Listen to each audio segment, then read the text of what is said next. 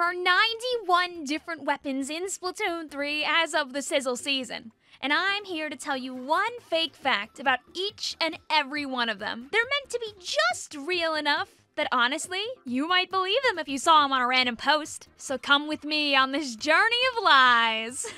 The telltale pink spots of the 52 gal were a last-minute design choice by Sheldon, added on to make sure any inkling would know right away if someone was carrying a 52 gal. Despite the name, the 96 gal is not any better at helping cephalopods find new gal pals to hang out with.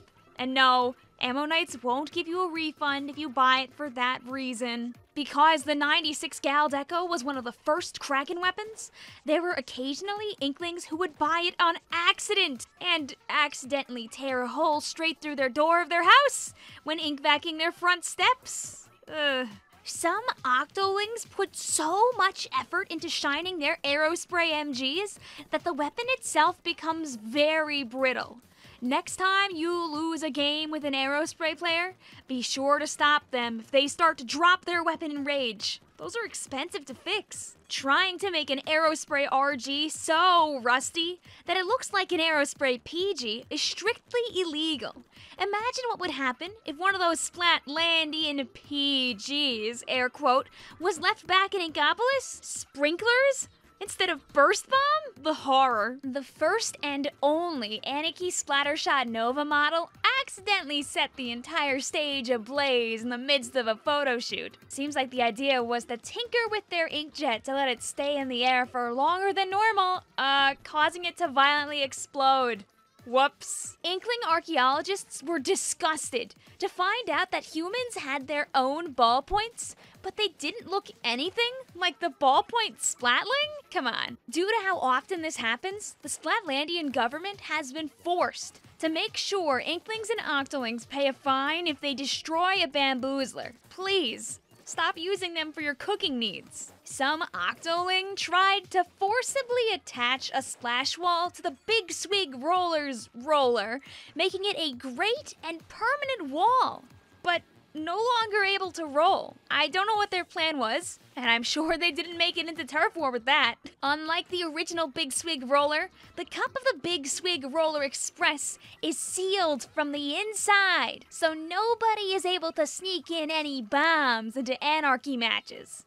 No, the inside of a blaster cannot and should not be used as a big drinking cup, even if you take it apart and clean it really well. Ammonites now has to confirm with every customer they don't plan to do this before they make a purchase. Collecting defective, unexploded blah blobber bubbles is not illegal by any means, but using them as confetti at a birthday party sure is. Where do people even get these ideas? Come on! The Carbon Roller's sleek design and strong build quality makes it a great industrial rolling pin. So great, there was actually a shortage of Carbon Rollers about 3 years ago that lasted for almost 6 months. Carbon Roller decos have to be examined before every match to make sure no one is sneaking in one equipped with Inkzooka instead of Trizooka by some nostalgic inkling. Melting down a Clash Blaster to steal the wax of the crayons is surprisingly easy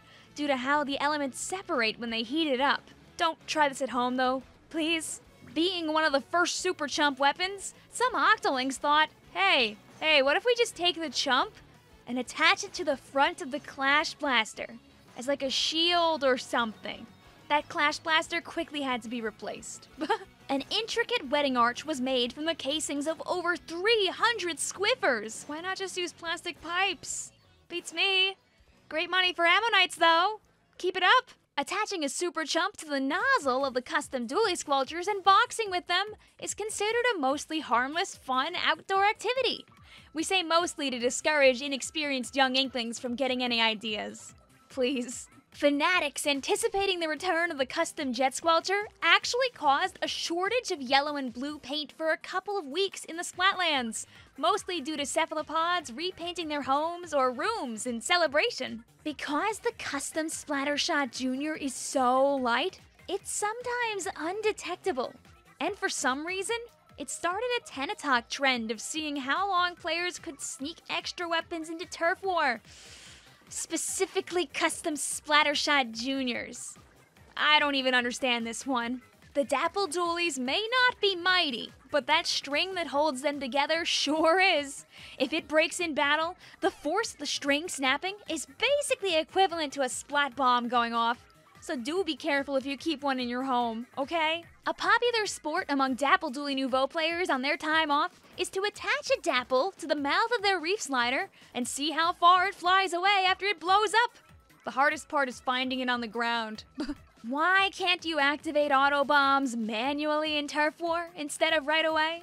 Well, one plucky Dark Tetra using Inkling a few years ago spent an entire match preparing a 95 Autobomb onslaught before releasing them all. And that's when we had to remodel the Autobomb to instantly activate.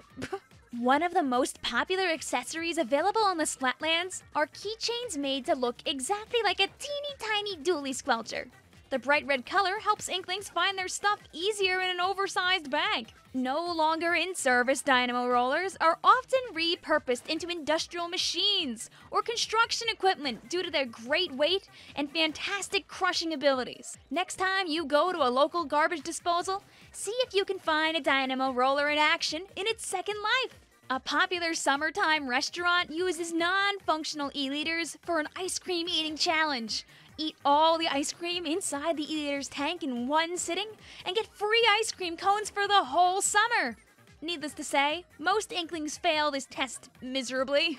The e-liter 4K scope is considered one of the heaviest, most dangerous weapons in the Splatlands. Not because of its excessive range, but because of how easily players turn around mid-match and hit their teammates in the head with the tank of the weapon.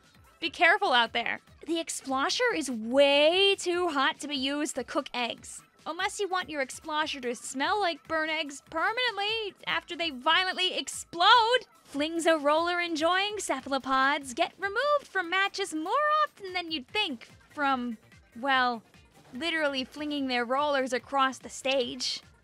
Please don't do that.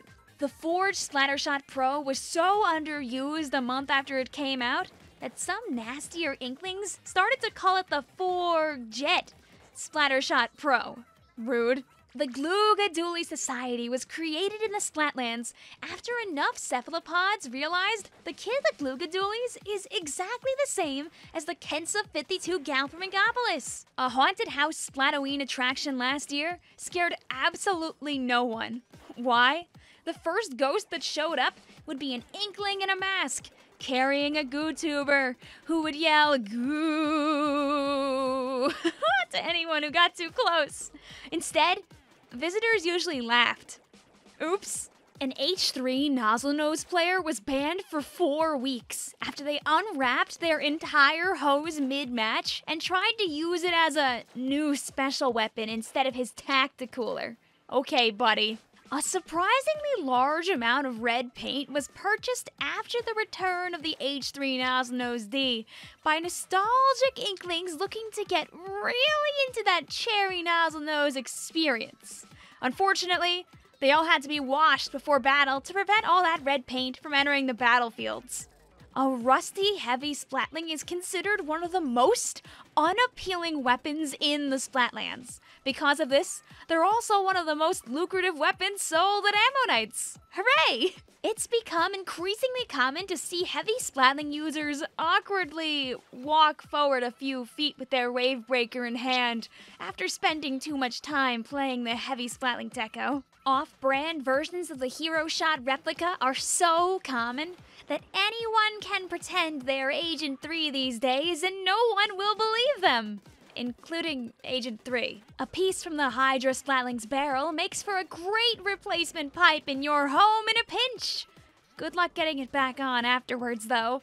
Ink brushes are a commonly stolen weapon. Because the weapon itself is so light, they make for great at-home brooms. Like, much better than even most expensive ones at Barnacle and Dime. Someone has to make a better broom. An Inkling was banned last week for trying to use their Ink Brush Nouveau to whack their ink mines into the sky. Like little, homing bombs, I suppose? I guess that's one way to set up mines fast. The Jet Squelcher is a tripping hazard, straight up. Inklings and Octolings alike don't attach them properly to their backpacks on the regular. Next time you see this, please give them a hand. It's more common than you'd think to see crack-on Splat Roller players get their Kraken Royale tentacles tied up around a couple of their own beacons. It's considered less expensive to simply replace the hose of an L3 nozzle nose than to get it fixed, due to how many crinkles and wrinkles it has. One cephalopod a week will return an L3 nozzle nose D to Ammonites because, to their surprise, it doesn't guarantee their ink will be the pretty light blue that's on the nozzle. Sorry about that. The light Tetradualies are, in fact, about 1 pound lighter than the dark Tetradualies, due to not carrying a deployable reef slider. The perfectly spherical, smaller end of the Luna Blaster is such a rare part that thieves will try to just snip it off of Luna Blaster users while they're not looking. Be careful out there. A comic book starring a Luna Blaster Neo-wielding hero didn't last that long, as Inklings quickly got tired of his catchphrase, "Neo'd any help?" Some cephalopods that visit Ammonites actually go out empty-handed once they realize the mini Splatling isn't actually smaller than your average weapon. A Tacticooler case does not make for a great hanging rack for NZAP 85 players to leave their weapons. Unless you want to suddenly have no weapon in the middle of a tower control game. This happens at least twice a week. A summertime favorite among young Inklings and Octolings is to take a pile of NZAP 89s and see whose super chumps can cover the most ground when they're all fired. In different colors, of course. At the same time, leaving a Nautilus 47 out on a hot day is a great way to make a makeshift frying pan. It's also a great way to ruin your Splatling. A few Inklings have tried to sneak in regular Splashamatics into battle, masquerading as Splashamatic Neos by shining them to such a degree that the average player wouldn't notice. Too bad Turf War staff see it after the first burst bomb. A savvy Neo Sploosh user tried to increase the power of their killer whale by amplifying the signal with their squid beacon. The blast was so strong that it blew a hole straight through the wall of Flounder Heights. Oops. Approximately 19 Octobrushes are returned every month to Ammonites from Inklings who still forget. No, there is no Kraken Royale Octobrush. That's an Inkopolis, guys. The paintbrush has been carefully crafted to only become as fast as an ink brush if you remove every single bristle, making it effectively useless. Someone tried to recolor a Range Blaster's flames, do absolutely nothing whatsoever to change the blaster, and then put it on the market at an inflated Strange Blaster price. It got no bids. Every Turf War map is equipped with sensors to make sure no one is firing weapons at a faster pace than usual. This is especially important for the Rapid Blaster, which has seen a lot of modifications over the years. In the last 2 weeks, 81 players have forfeited matches early due to getting sick from going too high up with the Rapid Blaster Deco's inkjet. We get it. It's fun to have a blaster weapon with a blaster special, but be careful. A way of removing pests from the Splatlands involves loading a Rapid Blaster Pro with its own toxic mist instead of traditional ink. It's highly effective, but needs to be done late at night. Community reception of the Rapid Blaster Pro Deco has been so high that sales of other angle shooter weapons have gone through the roof. So have, returns of other angle shooter weapons. Ever tried shoving reflux arrows into a Tentamissile container before firing it off? Yeah, don't do that.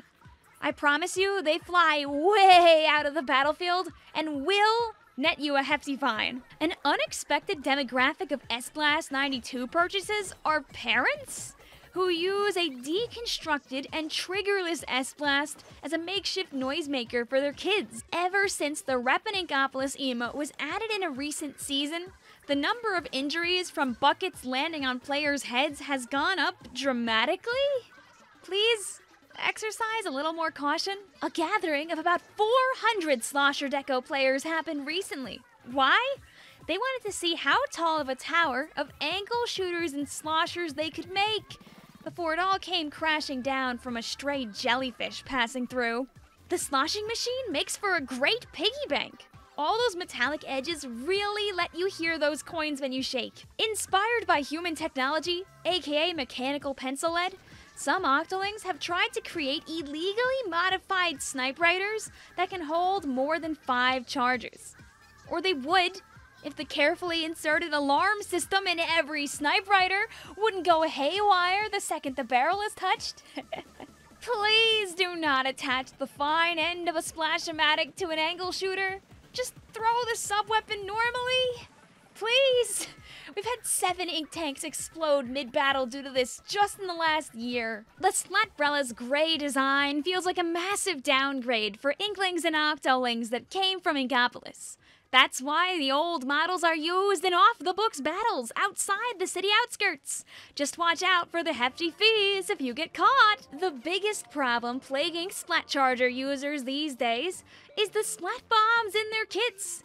It's painfully common to see players just leave them behind after a match for someone else to find. No, you cannot put heating elements inside of defunct Splat Dualies to turn them into little hair dryers. Please, stop doing this. Someone tried upgrading their plain old Splat Roller by attaching curling bombs to the sides. It was definitely a look, not a good one. And it sure didn't roll. A tech-savvy pair of Octolings tried replacing all the stamp symbols on their Splatana stampers to spell swear words in human letters, hoping no one would notice. That lasted about 4 matches. They say a Splatana Wiper player never forgets their first quad splat.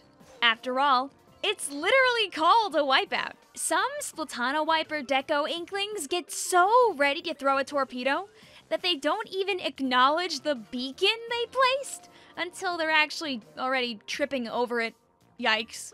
A high-level Splatterscope player recently got kicked off his team for constantly giving away his location before he made a shot, with his catchphrase, "I Splatterscope you like this!" The splatter shot is so common that if you search around a local trash dump, you're bound to find a few broken ones abandoned in there. It's a favorite of up-and-coming Octoling engineers when it comes to less-than-legal weapon modifications. Inserting blades on the side of the Splattershot Junior to create makeshift apple slicers is forbidden. Apparently, this has happened 4 times this year alone. Huh?